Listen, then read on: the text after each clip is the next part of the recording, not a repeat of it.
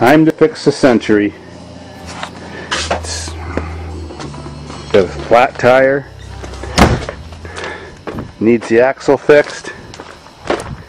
Needs the lower rad hose. It's dripping right there. Problem is with these cars, when you crush the rad cradle in, it causes the lower rad hose to rub on the air conditioning pulley. So once I get it running, I've got to drive it backwards, tie it to something, pull out the rad cradle, then I can put the hose on. But this thing is running amazing. Well, here's the axle. As you can see, I'm rotating the wheel.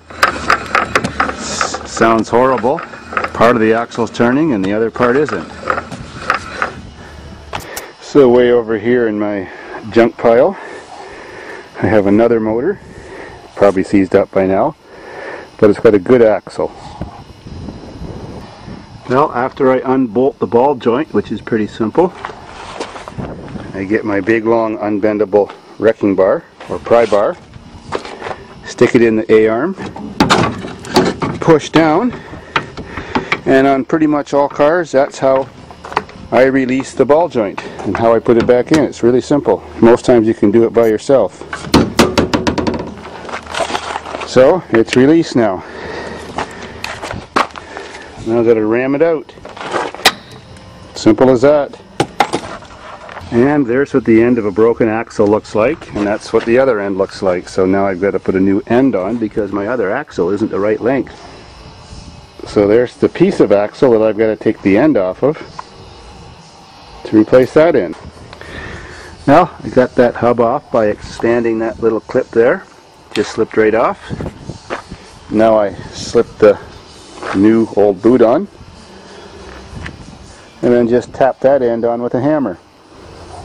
Locks right in. That's all there is to it. 5 minutes later, all done. Now we have a shortened Olds 98 axle, shortened to Buick Century size.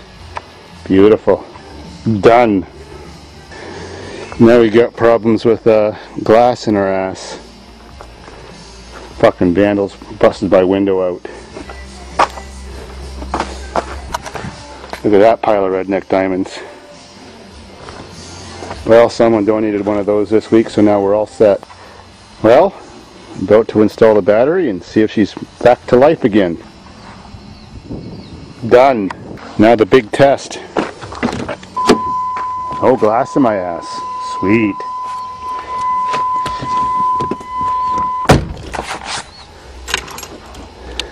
Yeah, so brakes, good throttle.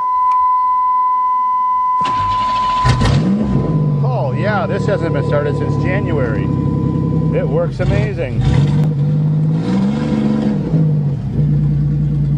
Except that don't work. Oh, pain in the ass.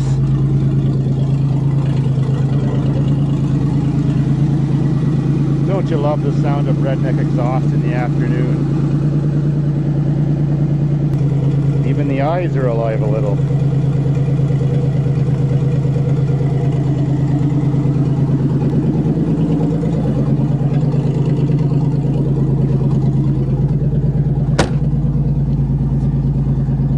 It says we got no gas.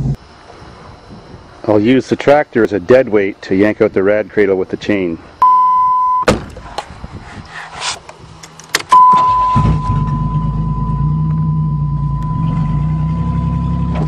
Whoa, cool. After a jerk like that, now you can see where the hose got cut into with the air conditioner and the polish mark made on the belt. I'll give her one more shot. When you convert one of these celebrities or Buick Centuries or A-body GM cars to a serious off-road machine, it's one mod you got to quickly make. That little arc piece of steel is a lower rad hose protector. Now that I've just made a joint down there and fixed my lower rad hose that rubbed against the pulley, I have to put a hose clamp on and put this on top, so when it does rub again, it's going to rub on here. No big deal. Well, even though this car looks like the current condition of the United States, all messed up I mean, it's the best working car on the farm. Well, maybe, I can't decide. Let's go for the maiden voyage of 2008. It's even got an onboard reservoir.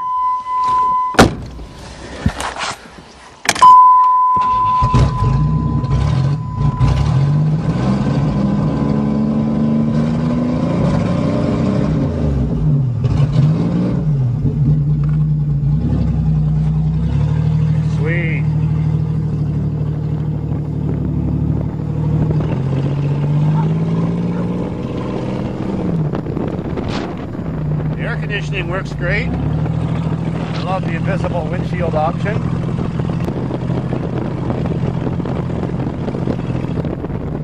Hey, there's the hitchhiker. I wonder if she wants to come for a ride.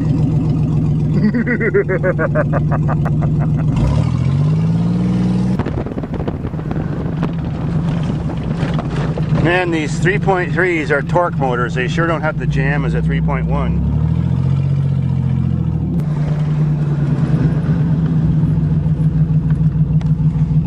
Made it this far. Well, I guess the worst thing about having one of these invisible windshields is the standard invisible rear view mirror too.